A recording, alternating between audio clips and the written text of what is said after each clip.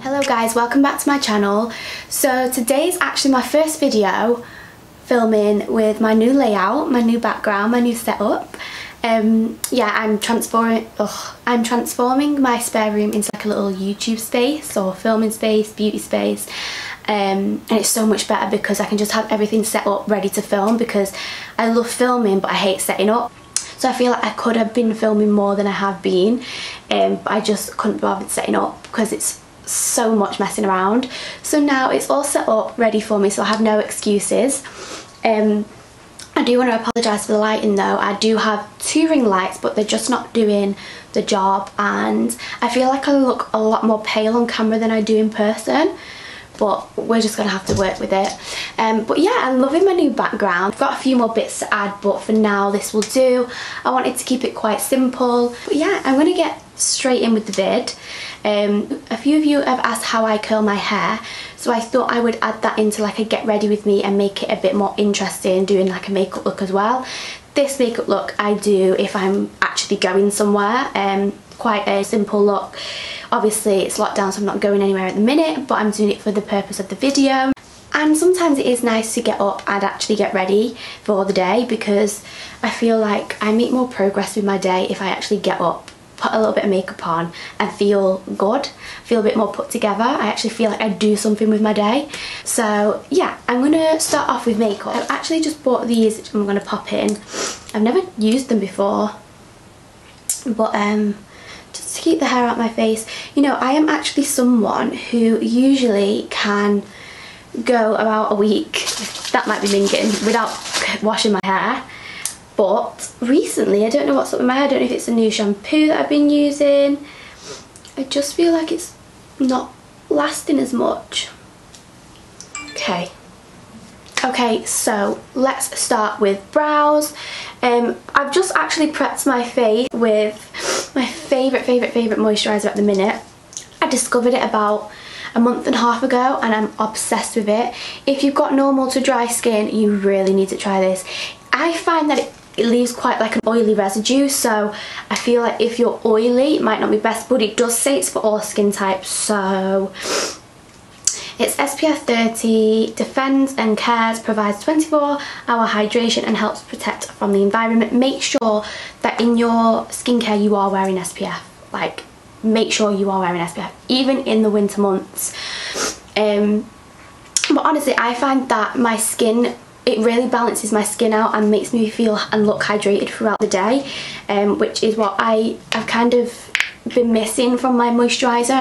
I've not really found a moisturiser perfect for me yet until I found this. I used my mum's because I ran out of my ordinary one and I actually prefer this. So I've just popped this on, and for my eye cream I've used the Ordinary 100% plant derived squalane. I'm going to link that below because I don't know how to pronounce that. I do have tan on, although the camera's not really picking it up. I look pretty pale on camera, but I have used the Molly May Filter Tan in shade dark. Let me just mute that, sorry. I've got the Filter by Molly May on, and I don't usually use like a mousse tan on my face, but that one, it works really well on my skin and I've not broke out from it yet, touch wood. So yeah, I've got that. Well, I put it on last night and I've washed it off, so I've got a layer of that on my face. Okay, so I'm going to start off with brows. I've been using the Benefit Precisely My Brow Pencil. Looks like this. I used to use like a gel, but I just prefer pencil at the minute. So I just kind of start at the bottom.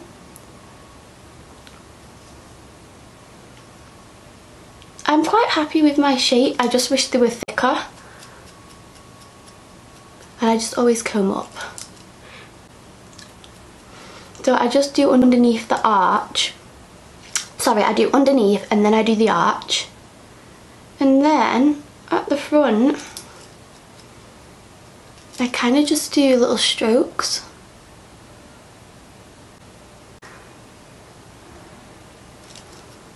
like I said, I don't actually fill my brows in this much usually.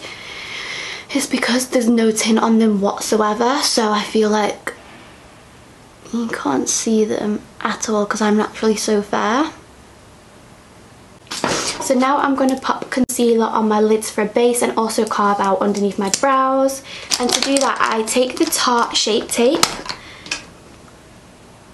which I'm sure everyone has heard of by now.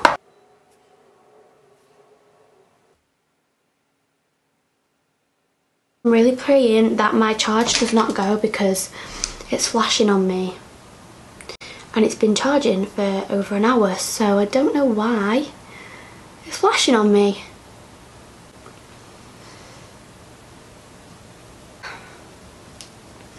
So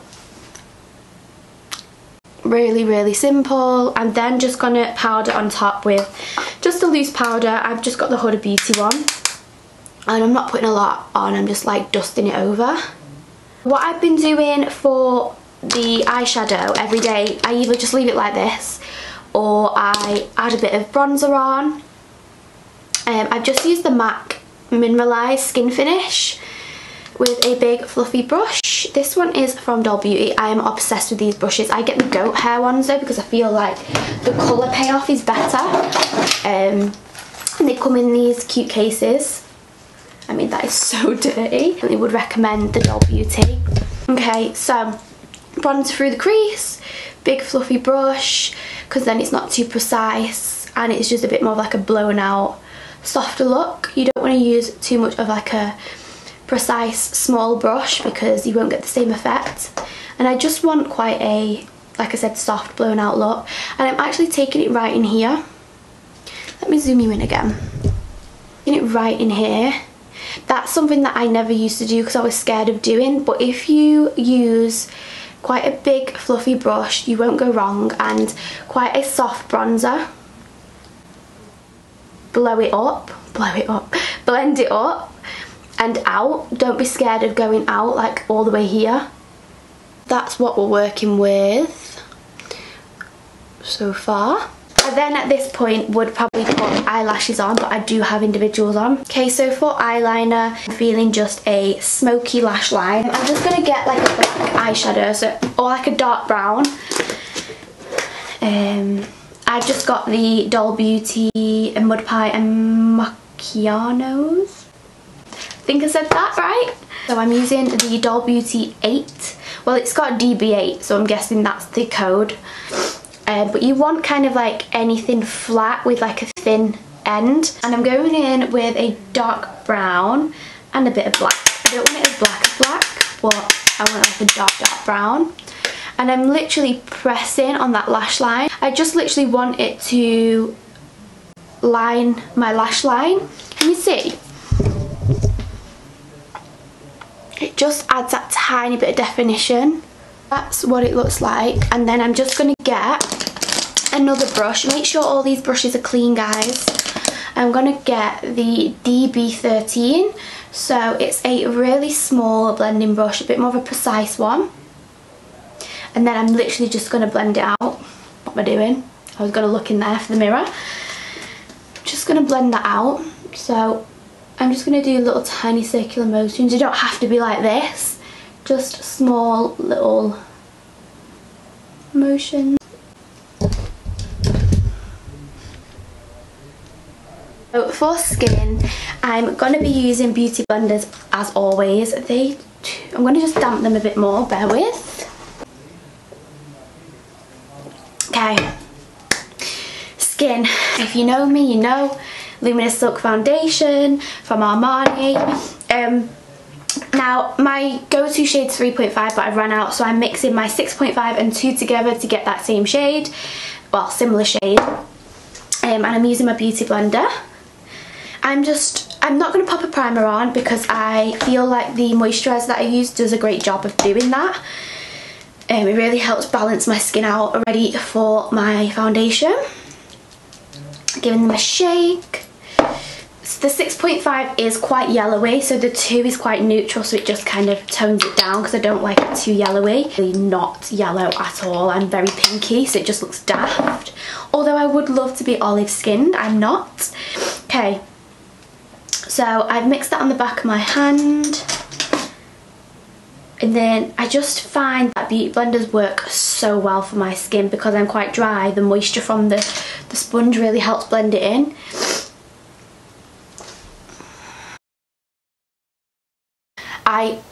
I swear by this foundation. I love, again, because I'm quite dehydrated, it's perfect for me. It is really lightweight though. To get that coverage you do have to build it. So if you want like a full coverage look, this foundation is probably not for you.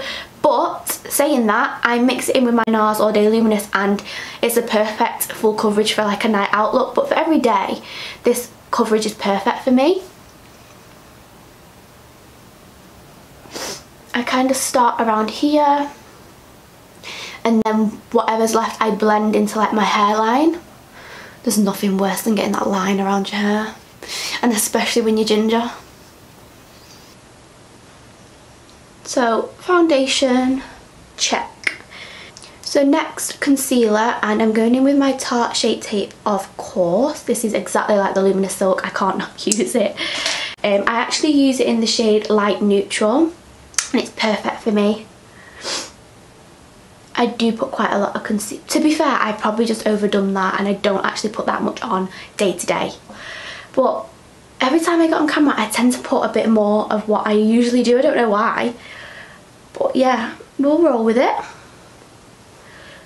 To go in with a contour stick, and this is recently new to my routine and I love it. It's like a creamy contour stick and I got it in the shade, it says 200.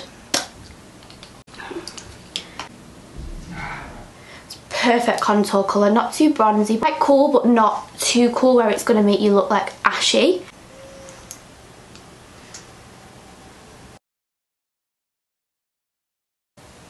I mean, I say this is an everyday look, it definitely isn't. But it's my go-to look if I'm going out and actually doing something. Not like shopping, like a food shop or something, but if I'm actually going out for dinner or something like that. And then I pop it underneath here, blend it.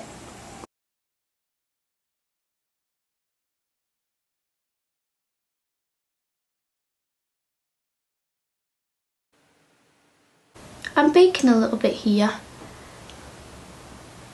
Powder brush at the ready. I'm going to use the Doll Beauty number 4. This is my favourite for blending out under the eye. Super fluffy one. It's really good for highlighter too. I'm just dusting that little bit there that I said. I'm going to use, this top really makes me look like I've got no bloody neck. I'm going to use the MAC Mineralized Skin Finish again. And I'm going to use an angled brush. This again is a Doll Beauty in number 2. I'm just going to follow where I originally put the cream bronzer. I bring it slightly onto my apples too, down to like the corner of my lips. I don't want to make it too matte, you see, I quite like the glow from this stick. Then for blush, I'm going to go in with a new fave of mine. It's from Tarte again, and it's in the shade Quirky. If you know me, you know I love like more peachy kind of tones. This is more of a pinky peach rather than a true peach. Kind of like a coral, I'd say. It's really, really pretty. It's not something that I would probably have picked up or chosen. But it came with my concealers when I bought it as a little free gift. What is wrong with me? I can never talk on camera. A little free gift. I'm going to use a fluffy brush. I'd probably use something a bit smaller usually, but this is what I've got on me at the minute. Shade 1. In number 1. So this I pop on my apples of the cheeks and kind of blend up. Some people skip blush, but I don't understand how. Like, I feel like it just adds everything to a look. Oh, I love blush.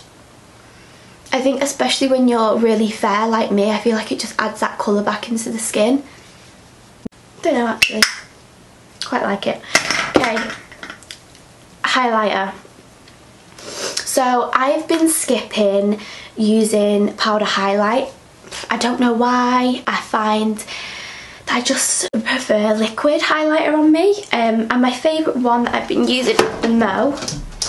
This is a fluid share, and what I love about these, you can use them underneath your foundation, in with your foundation, or on top.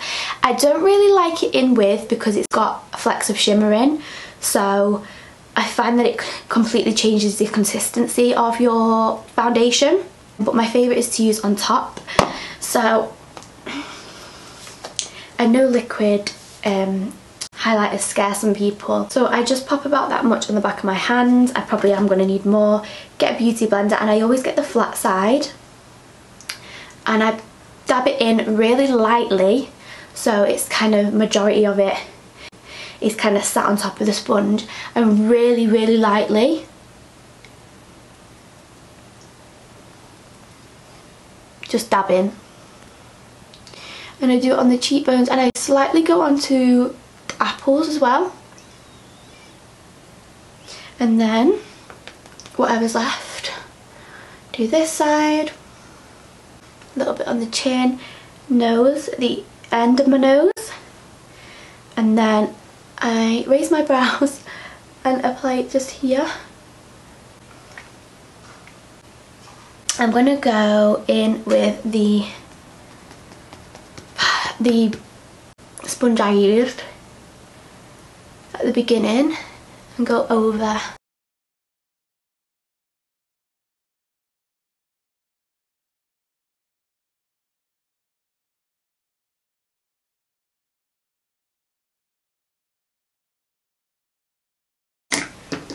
So that's the lip liner done, and then I'm just going to go in with a clear gloss. I'm just using the Too Faced lip injection, and it gives a little bit of like a plump to the lips too, and just dab in, and then I'm using my finger to blend.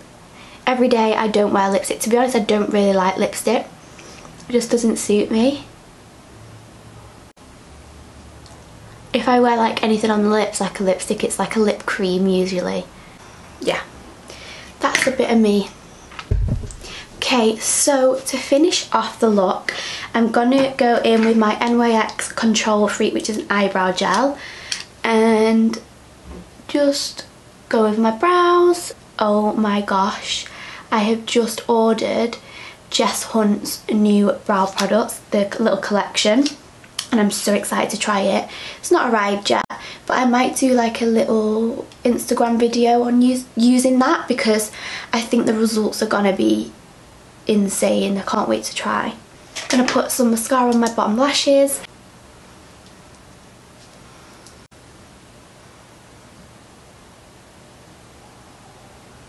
Okay, so before I start actually with the hair tutorial, I want to talk to you about a few of the products that I use.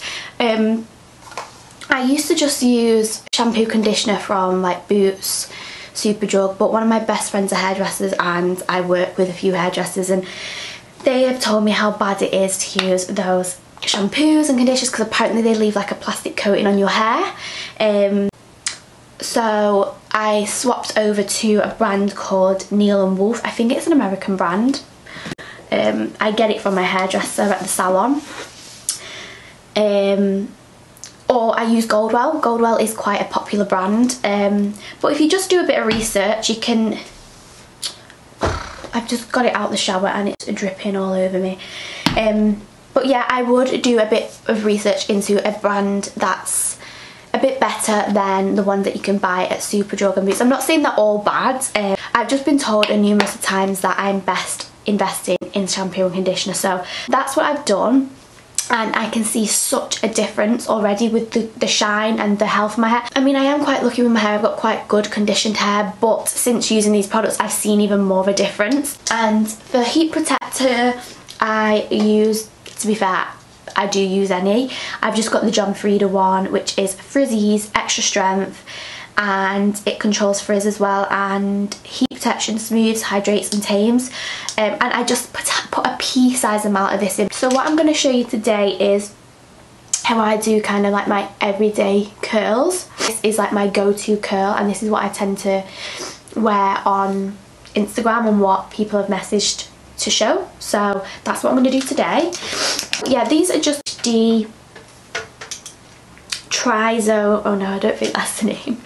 These are just the GHD ones. I will try and link them down below. They're quite a fat wand. The thinner one my best friend has, and the curls last longer, but they're not as like loose. They're a bit more bouncy.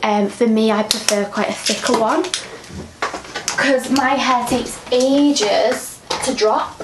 So if you're someone with hair that drops quite quickly, maybe go for the smaller one and then brush it out. So I will probably speed this up as well because otherwise we'll be here all day and it's pretty boring. But I'm going to show you how I like section my hair and stuff. I'm actually really liking my hair straight at the minute, but if I straighten it, has to be not like this. It has to be like slit brick, really straight, or kind of like blown at the end, so it kind of shapes my face and frames my face.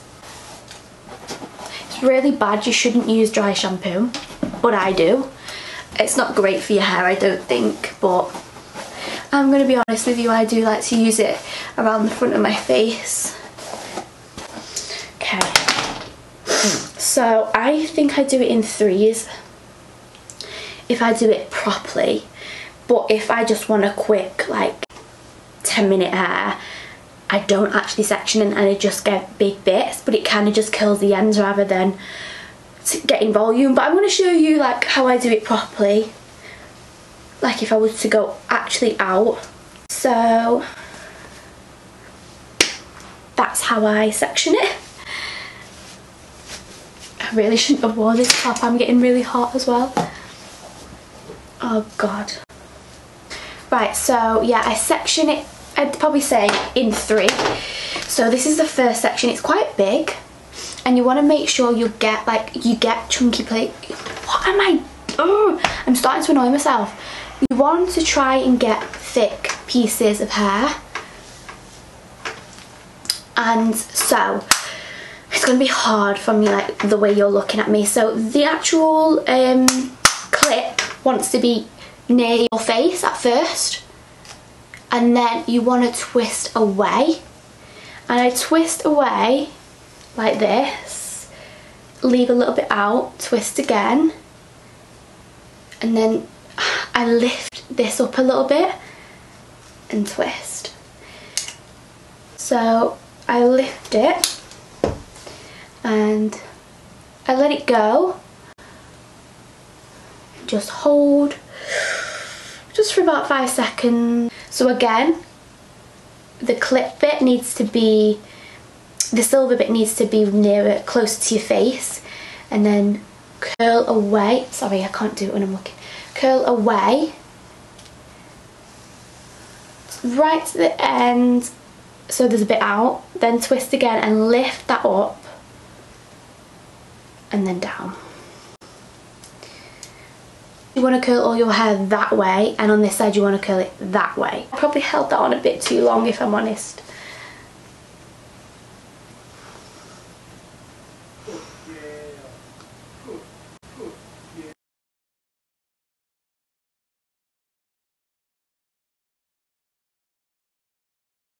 So I'm going to do the same for the next two sections.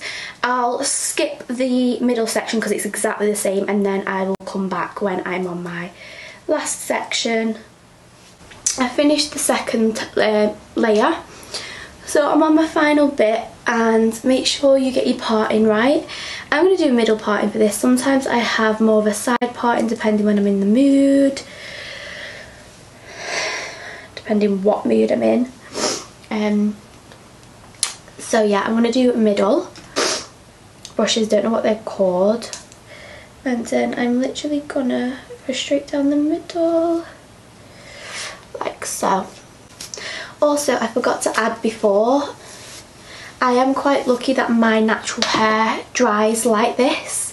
Quite smooth and easy to work with. If you're someone who has quite frizzy hair, then obviously do some more research into what products suit your hair to kind of help with the frizz and smoothing it.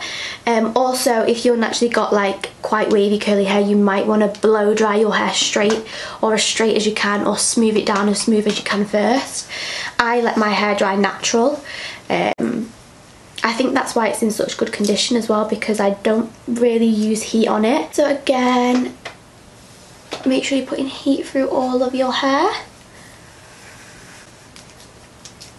So for the front piece, you want to make sure all that's away, and actually I'm going to do that piece here first. You want to make sure it's quite precise at the front, otherwise it'll just look messy. So I'm going to take about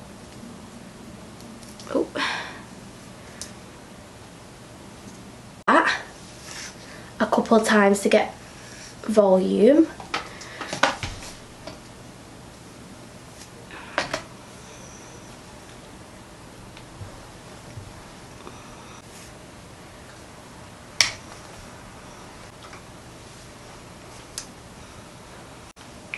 And again with this bit, I'm gonna get a volume at the root by doing that. Make sure you don't burn your head on that though, guys. And then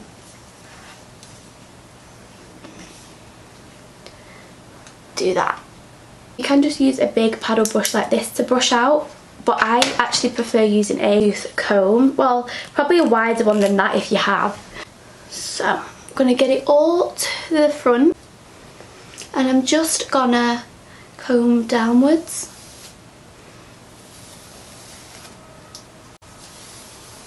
Sometimes I don't even comb it, I just run my fingers through it. So it's like that.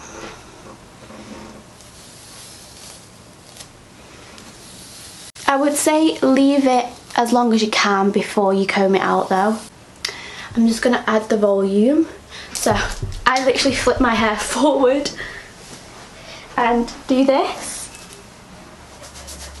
and then flip it back. Let it fall back into place. Whoa, look at that volume now. And then just kind of style how you want it. Like I say, I just play around with it till it frames my face. Sometimes it's not as curly as this actually.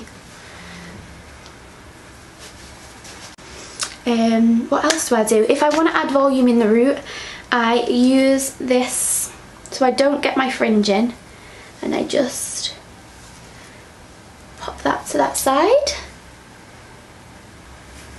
and then just slightly back comb, not a lot, and then pop that back over, give it a bit of a shake at the root. It just adds a tiny bit of volume, not much. But yeah, I'll show you a close-up. To the curls.